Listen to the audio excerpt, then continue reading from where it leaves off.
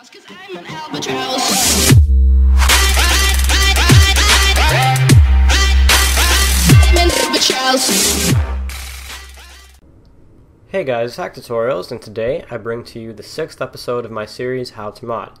Today I'm going to be showing you how to mod, literally. So I'm going to show you how to mod games with eBoots and stuff, and I'm going to explain what eBoots are because I know a lot of you don't exactly know what eBoots are, so I will explain that. I'll be showing you how to install 3 different kinds of menus. The most common menus that you'll ever see are SPRX menus, and I'll show you how to get those. I'll also show you how to do GSC menus for Black Ops 2, and for MW2 I'll show you how to get an FF menu. So for MW2 that's the most common one. So in general SPRXs are the most popular, for Black Ops 2 GSCs are the most popular, and for MW2 FF menus are. So for the SPRX and the GSC I will be using Black Ops 2, and obviously MW2 for the FF one. Alright, so let's get right in. I'm going to show you how to get an SPRX menu first. So it's not that common for Black Ops 2. I don't know if there's very many out there, but I know that there's one that's been made by Stanky Mods, and he's really cool. He has a great YouTube channel. He makes great menu bases to help you learn, and I'm actually making my own SPRX menu that I'm learning off his menu base. So that's cool. Go check him out. I'll leave his link in the description. Yeah, so the menu is right here. It's on the Next Gen Update page. I'll link this in the description. And here you'll see there's a bunch of different eBoots that you could download. So let me just explain what eBoots are. Okay, so basically a game is comprised of many different files. So if you open up your game directory and stuff, you'll see there's lots of stuff. But the main file that the game revolves around is the eBoot. It's kind of like an EXE or like an application on your computer basically. So that's really the biggest portion of the game. That's what it runs off of. Everything else is kind of just, you know, in addition to that. So the most important part of a game that kind of controls the whole thing is the eBoot. Alright, it's kind of like the whole application. So yeah, that's the eBoot. And when we're modding games, a lot of the time we mod the eBoot. So the SPRX menus, we're always modding the eBoot, and we're also placing an SPRX file in a certain directory of our PS3. So I'll explain how SPRXs work. Basically, you get an eBoot that doesn't actually have any mod menu on it, but then you also have this SPRX file, and the SPRX is actually what has the mod menu inside it. So what you do is you take the eBoot and you put it inside your games directory, and this eBoot is coded so that it knows it has to look for a file, the SPRX file, when it runs. So it says, if I'm running, then I want to run SPRX with me. So basically we put the SPRX file inside the TMP folder of our PS3, which I'll show you. And so the eBoot, when the game starts, it looks inside the TMP folder for that specific SPRX menu, and it runs it with itself. Alright, so that's how SPRX menus work. So basically you have an eBoot and you have an SPRX file. The eBoot runs the SPRX. So how do you know what eBoots to get? Well, first off, every single game has its own region. If you live in the United States, you'll see that most games begin with BLUS, B-L-U-S. Okay, if you live in Europe or wherever, it most likely will start with BLES, B-L-E-S. So my Black Ops 2 game is BLES, even though I live in America. It's because I got the backed up version. So make sure you know which version your game is. If you're on DEX, which if you're watching this series you probably aren't, but if you are by any chance, then it doesn't matter what region it is. DEX is universal. Alright? So first you gotta choose the actual region. Also, you have to note if the menu is up to date and it's for the current version of the game. So I'll scroll up, and this is for 1.19. I don't remember exactly where I saw that, but I know that this is for 1.19 for sure. So if you find a menu that's made for 1.18, 1.17, whatever, it's not going to work. It has to be for the correct version of the game and for the correct region. So make sure you have those two things, and you're good to go. So let's go ahead and just download the eBoot we need. So my PS3 is on KEX, so I'm going to download the correct one. So my game is BLES 071717, so I'm going to click on this. Alright, so unfortunately this menu has been taken down off of Mediafire, but I have found links for DEX, so I'm going to be using my DEX PS3 for this. Generally, you won't use SPRXs for Black Ops 2 because there's not so many of them. I'm just doing this on Black Ops 2 for organization purposes, but generally you'll find them for MW3 and GTA 5 and stuff like that. So there'll be plenty of those. So don't think they're only for Dex. There are menus for CEX, but unfortunately, all the links on this page have been taken down, and all I have found is just the Dex one on a different YouTube video. So I'll upload that anyway, if you are on Dex, but otherwise you could just find other SPRXs for other games. Alright, so when you download it, you should have like maybe a RAR file. Just go ahead and drag the folder out of it, delete the RAR. You go inside it and you'll see two things in here: eboot.bin and inception.sprx. Well, this is the name of the menu. The names will be different. So again, this is the eboot, this is the menu. Alright, the eboot runs this menu, so I'm going to be using my Dex PS3, and this will work on that. So I'll be right back. Okay, so to install an SPRX menu, first you got to open up CCAPI, and then my PS3's IP is 192.168.2.6, as you can see right here. So I'm going to connect to that.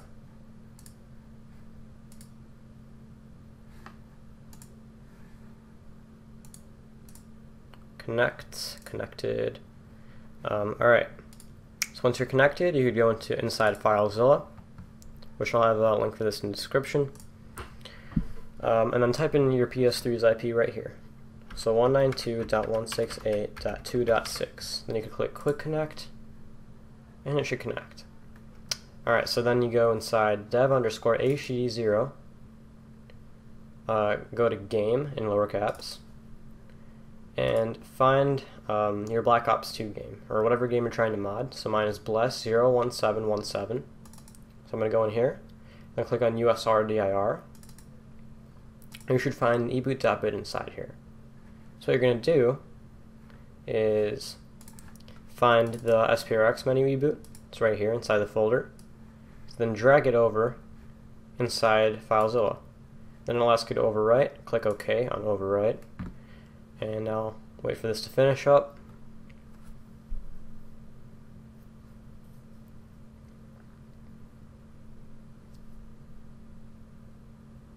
Alright, so once it's done, go back by clicking that double dot thing.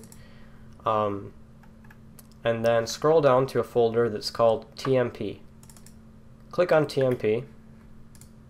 Go find the SPRX file. So the name will vary depending on what SPRX menu you're using.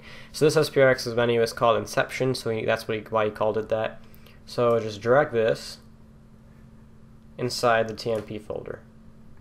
Now you should see that it should say inception.sprx or whatever you're using inside here. Alright, so once that's in, you could go ahead and start up Black Ops 2. Okay, so I'm not going to be playing online, although this should work online. I'm just going to go into local and simply just start the game.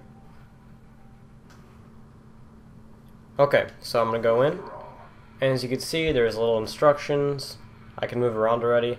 So that means that the SPRX has worked. So you could just click up or whatever it says, and here's the menu. So you could just scroll around, have fun. Alright. Inside, whatever, God mode, unlimited ammo, cool, whatever. So go back, okay. So there we go, SPRX worked. So this is the same concept for any game. Like I said before, so this MW3, still do the exact same thing, replace the eboot, then place the SPRX file inside your TMP folder, and then you'll get this. So it has worked successfully, and now we're going to move on to GSC menus. Alright, so with the GSC menu, you're probably going to want to have a clean eboot, or not clean, maybe you could have anti-ban on it, which I'll talk about later, but you don't want to have an SPRX menu already in there. You don't have like any of that. You want to have something clear, or else it'll interfere with the GSC menu. So scroll up to where it says Game Data Utility. Sorry if you could hear my phone buzzing, but scroll up to Black Ops 2, click triangle on it, and click delete. Click yes, and it should delete. Click back, Now you can start up the game again.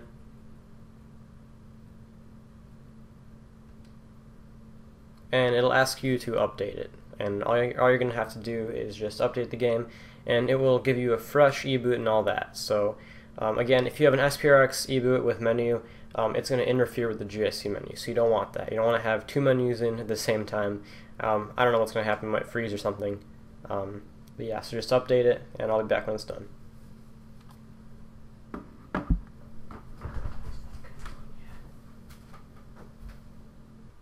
Alright, so the game updated, and I have a fresh eboot.bin and all that, so now I can just leave the game on, and I'm going to show you how to get GSC menus. So you're going to need something called an injector. It's a tool. I'm going to leave this in the description. My computer finds this as a virus, and it always asks me to like delete it and stuff, but it's really not a virus. I'll open it up for you. There isn't anything wrong with it. My computer is just really annoying, or antivirus. So anyway, we're going to be using CCAPI. If you're on DeX and you know how to use CMAPI, I still suggest using CCAPI because this injector works a lot better with CCAPI. I tried doing TMAPI before and my game just froze, or this tool just froze, didn't really work. So, and do CCAPI, you want to enable anti-ban, and what anti-ban is basically if you've tried modding Black Ops 2 on your own and you saw that you got banned really quickly, that's called an insta-ban, and that happens very often on games, on the newer Call of Duty games, starting from Black Ops 2 and above. So Black Ops 2, Ghosts, Advanced Warfare, all that. So all those games will insta-ban you. That's why you got to use an anti-ban eBoot, and then it won't happen. Unless you, of course, play zombies or something, then you will still get banned. But I haven't actually put an anti-ban in. I'm not going to be playing online right now, but it's always safe to have this enabled as well, because this works pretty well, I found. So with CCAPI, just click Connect and Attach, and then go to your IP address, then hit Connection, and then click Allow if it asks. Now it should say Control Console connected and attached with anti-ban, and your PS3 should beep. Click OK. Now go over to your PS3, join a game or whatever. I'm going to be doing local. Start whatever game, it doesn't matter. Just start a game. And then also have your injector out. You can go in whatever. Now what you want to do is, first of all, you have to get a GSC menu. I forgot to show you that. So I got Allegiance v3.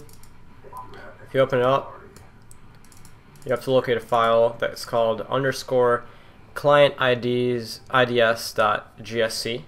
This is what it looks like. If you find a GSC menu with a different name, rename it to this. Okay. So I'm using Allegiance v3 again. So all I gotta do is click Inject GSC and locate the file. So mine's on my desktop, Allegiance, right here. Click Open while you're inside your game. Alright, so I'm in the game right now. Click Open, and then wait a second, and you should get this message, and your PS3 should beep, and you should get the message on your PS3 as well. So you just put this aside. Whatever, you can't really minimize it, which kind of sucks. What if I do this? Yeah, there we go. So now just exit the game, and after the game exits, all we're going to do is start up another game. Alright, so we're in the lobby, just click Start Match. Of course, you could customize the match to be however you want, but I don't really care right now, so Start Match. And this, of course, works online as well. If you guys want to host your own lobbies in public sessions, your NAT type has to be open, not moderate or anything. So go in, and as you can see on the bottom left corner, it says L1 and circle to open, so I'm going to do that. There we go. There's the menu. You can move around. So the GSC menu worked. Cool. Now I'm going to move on and show you how to install an FF menu to MW2.